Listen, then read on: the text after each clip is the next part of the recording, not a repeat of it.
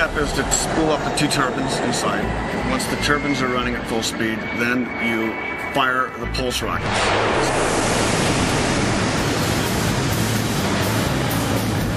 By the time I leave the 32-foot launch rail, I should be traveling about 40 miles an hour at that point, so I'll immediately have stability and the ability to maintain control. And it's going to continue upwards at a 80-degree angle, shut down the pulse jets.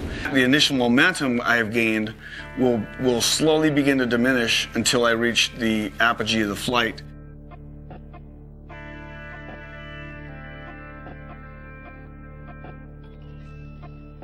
You get to that point where you can see the Earth's curve, you can see the thin blue line where the atmosphere is, and then above you is the black of space. That is a pretty thrilling thing to experience.